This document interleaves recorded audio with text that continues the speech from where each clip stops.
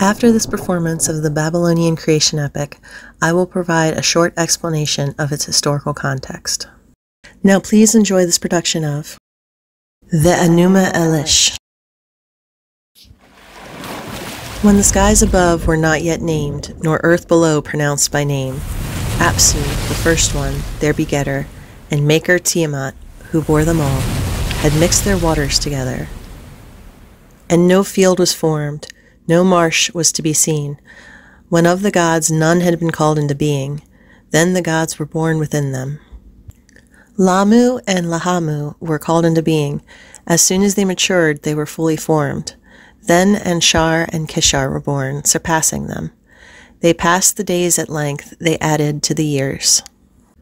Anu, their firstborn son, rivaled his forefathers. Anshar made his son Anu like himself.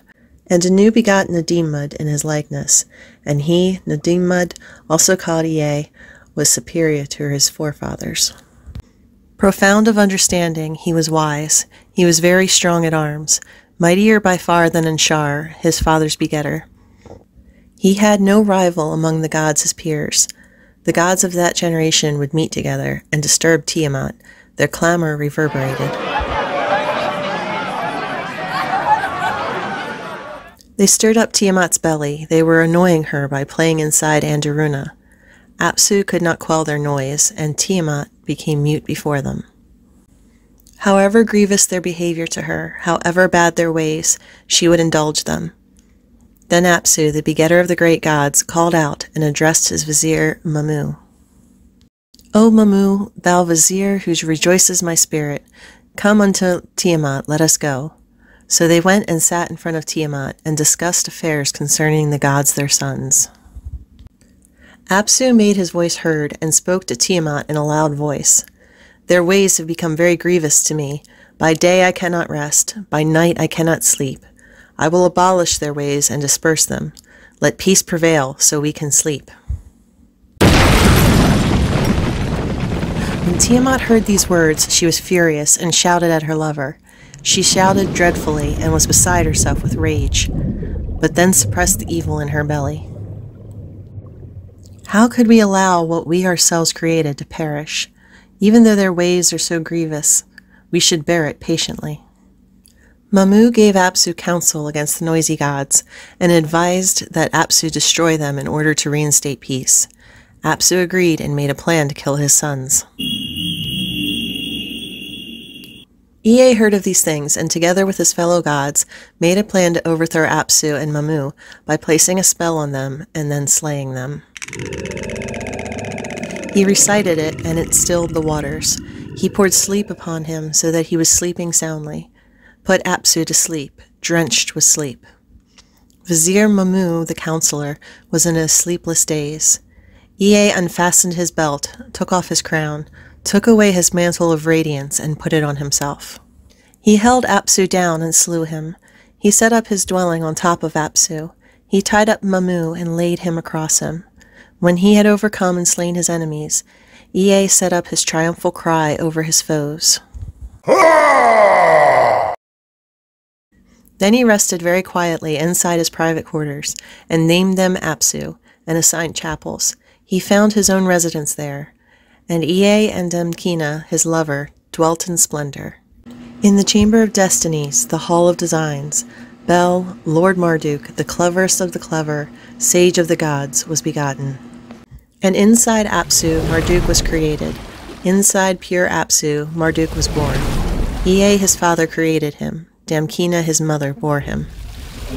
Marduk grew in awesomeness and became superior to all the gods.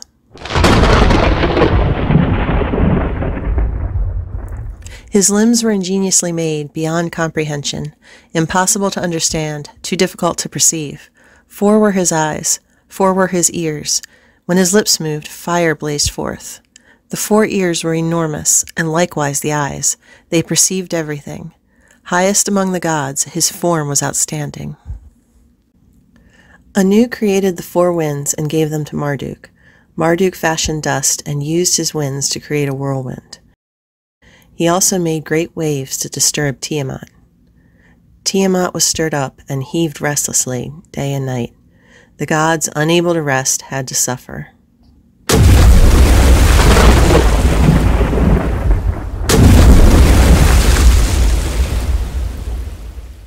Then Tiamat's children came and complained about their plight to her, and begged her to stop the endless noise. Angered by the death of her lover Apsu, Tiamat prepared for war against Marduk and the other gods. She bore great snakes, sharp of tooth and unsparing of fang. She filled their bodies with venom instead of blood. She cloaked ferocious dragons with fearsome rays, and made them bear mantles of radiance, made them godlike. She chanted, "Whoever looks upon them shall collapse in utter terror. Their bodies shall rear up continually and never turn away."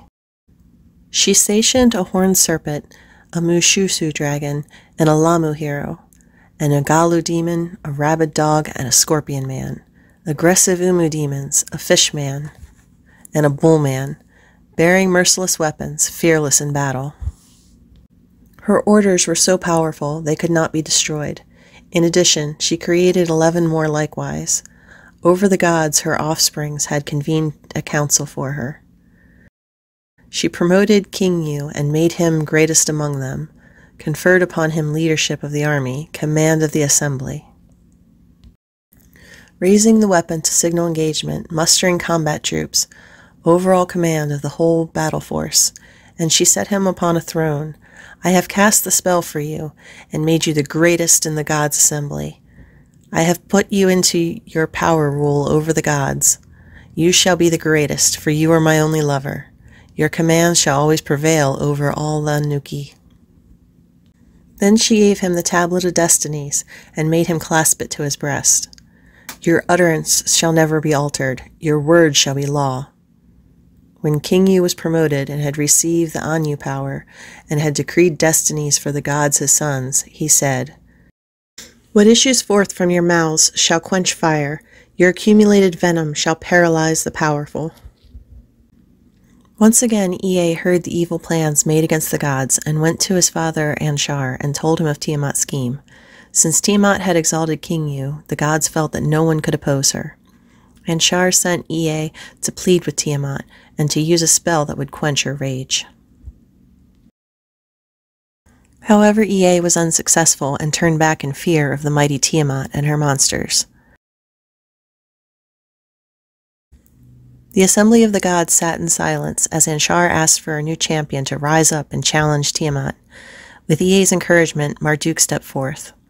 He promised Anshar that he would slay Tiamat, but that he had expected to be placed as king above all the gods when he returned.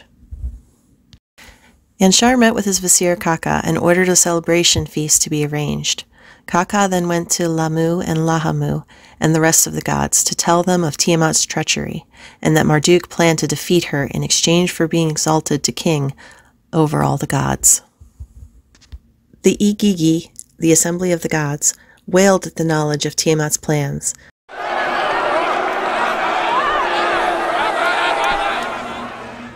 But they then rested in the assurance that Marduk would be victorious.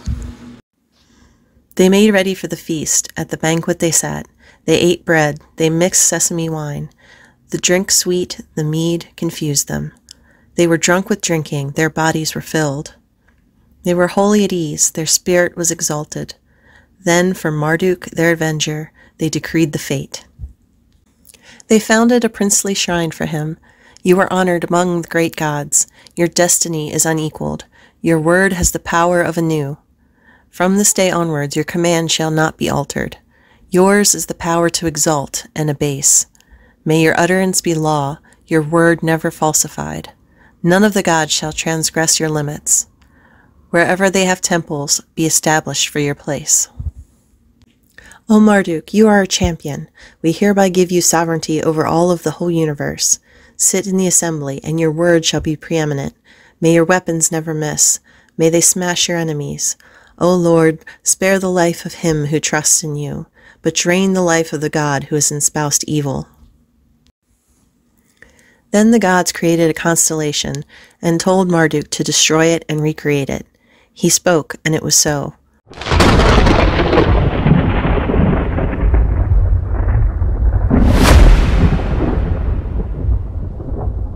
Marduk's mastery of destruction and creation sealed his new position, and the gods called out, "Marduk is our king." Marduk gathered up his mighty weapons and set out to defeat Tiamat. He set the lightning in front of him.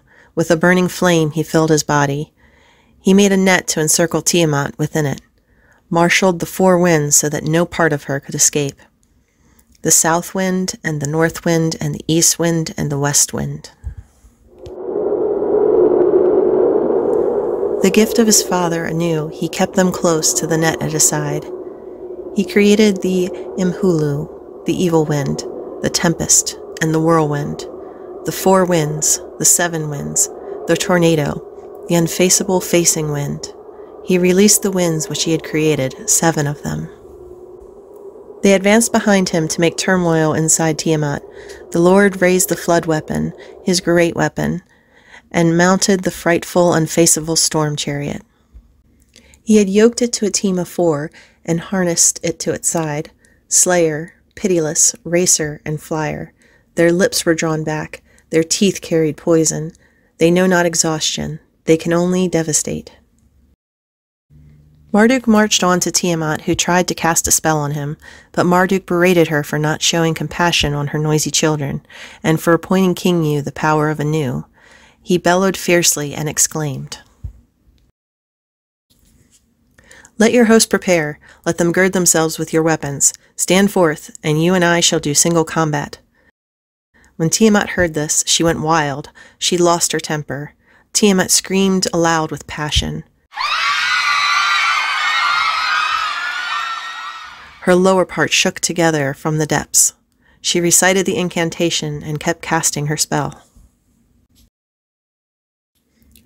Meanwhile, the gods of battle were sharpening their weapons. Face to face they came, Tiamat and Marduk, sage of the gods.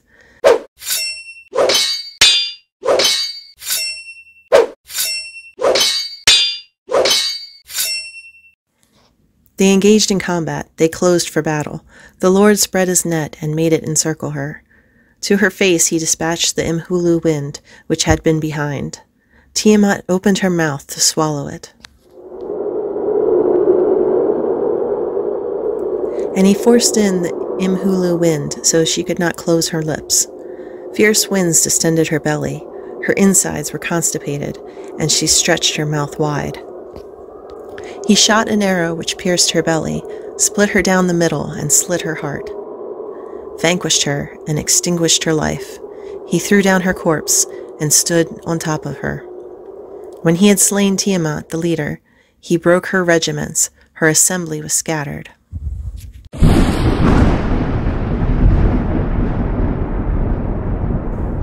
Then the gods, her helpers, who had marched at her side, began to tremble, panicked, and turned tail.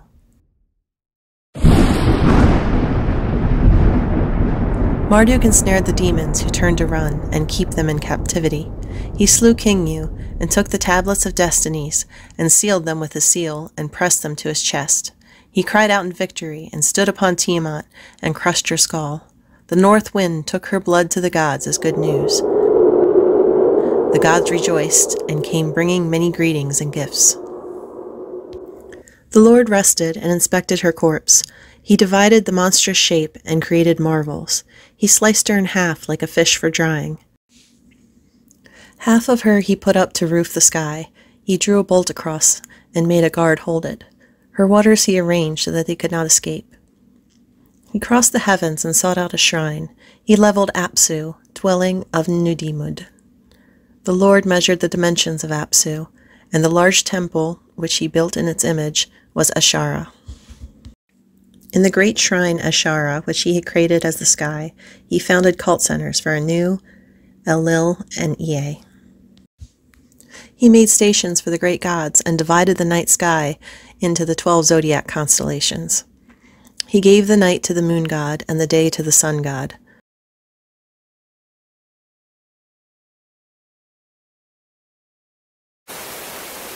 Marduk created clouds and rain and fog. He took the other half of Tiamat and made the earth. The Tigris and Euphrates rivers ran from her eyes. The gods praised him for his victory in creation. Marduk proclaimed that a grand temple be built on the land he created between the heavens and the waters beneath, and that it was to be called Babylon.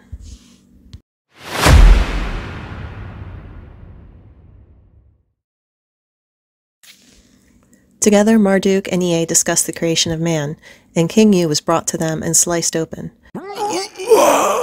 From the blood of King Yu, man was created, and upon him was given the work of the gods, so that the gods may live in leisure. Marduk divided the 600 gods, who were called the Anunnaki, and appointed 2 groups to guard the sky and the earth. Then the gods asked what they could do as a favor to Marduk, and they said they wanted to build him a shrine. Marduk decreed that Babylon was to be built, and that it would be the center of religion, and decreed that it would be a resting place for the gods as they travel from below and from above. The mighty ziggurat Esagila was built in grandeur in the city of Babylon. In ascendancy, he settled himself in front of them, and his horns looked down at the base of Ashara. And when they had done the work on Esagila, the Anunnaki, all of them, had fashioned their individual shrines. The 300 Igigi of heaven and the Anunnaki of the Apsu all assembled. The Lord invited the gods, his fathers, to attend a banquet in the great sanctuary which he had created as his dwelling. The gods gave Marduk 50 names and titles, such as Gilima, who established the cosmic bond of the gods, who created stability, the ring that encompasses them, who prepares good things. And Adu, let him cover all the sky, and may his fine noise rumble over the earth. May he shed water from the clouds, and give sustenance to the people below. the gods continued their praise of Marduk, and made it so his power was absolute, and declared that his story be passed from generation to generation. May the peoples of Marduk, whom the Igigi gods created, weave the tale and call upon his name, in remembrance of the song of Marduk, who defeated Tiamat and took the kingship.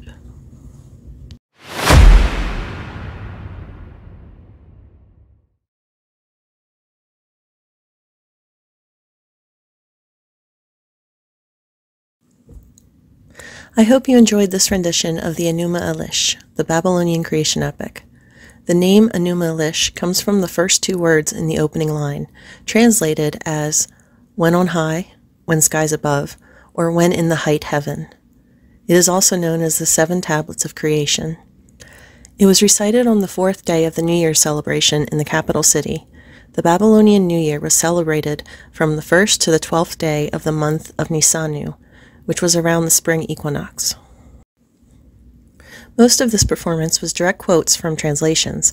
However, I did provide a few paraphrases, mostly in place of repetitions, but also replacing a little bit of the less exciting exposition. Although the artifacts presented in this video are from the regions and time periods of the Enuma Elish, they were not meant to have definitive correspondence with the text. They do, however, give the viewer an idea of some of the material culture of the people who would have read these texts, and what sort of images would have come to their mind. There's a lot going on here, and even with careful study of the text, there can be confusion. This is for a few reasons. First, this tale was widespread and written down many times. However, the clay tablets on which they were written are often found fragmented, and therefore there's a bit of piecing together from different sources. Secondly, as the tale moved through the ancient Near East, and through time, the names were changed to reflect the religions of different times and places. More on this in a moment. Thirdly, the names of gods and titles are sometimes interchangeable, and can cause some confusion over which character is being discussed, as with the case of Nadimud and Ea. It was not uncommon in mythology around the world that stories were adopted by different cultures who would then change the names of some or all of the characters to more closely reflect their own religion. This appropriation and evolution is not unique to the ancient Near East. However, this can make stories quite confusing as broken tablets are pieced together and stories are compared from one city to another, each having their own most powerful god. Academic writers have their own preferences as to whether to emphasize the Babylonian or Assyrian influences on this tale. This production of the epic used Babylonian names from 2 different translations. However, those translations sourced material from Assyria as well. This ancient epic was found in both Assyrian and late Babylonian texts found in Ashur, Kish, Ashurbanipal's library at Nineveh, Sultaneppe, and other sites. Dating the story is very difficult with all things considered. Although one of the best preserved copies was written in Assyrian in the library of Ashurbanipal, who reigned from around 668 to 626 BCE, it is generally thought that the Babylonian version came first, possibly as early as the 20th century BCE. As we heard, the Babylonian god Marduk rises to power and makes Babylon the center of civilization. In the Assyrian version, the god Ashur is the hero of the story and makes the city of Ashur, Assyria's capital, his seat of power. In another myth from Kutha in Iraq, the Sumerio-Akkadian god Nergal was the one who went to war with Tiamat's monsters, and whose chief cult center ended up in Kutha. In the Babylonian text, one of Marduk's names given to him at the end is Adu, which is the name of an Amorite weather god. In an old Babylonian text from Mari, it is Adu, a West Semitic form of the weather god Adad, who is the conqueror over Tiamat. The Sumerian titles of Marduk and the notations from the scribes in the text, called colophons, indicate the tale probably went back even further to Sumerian times. There is an interesting and important similarity between the biblical book of Genesis and the Enuma Elish creation account. In both, orderly creation was derived from previously chaotic waters.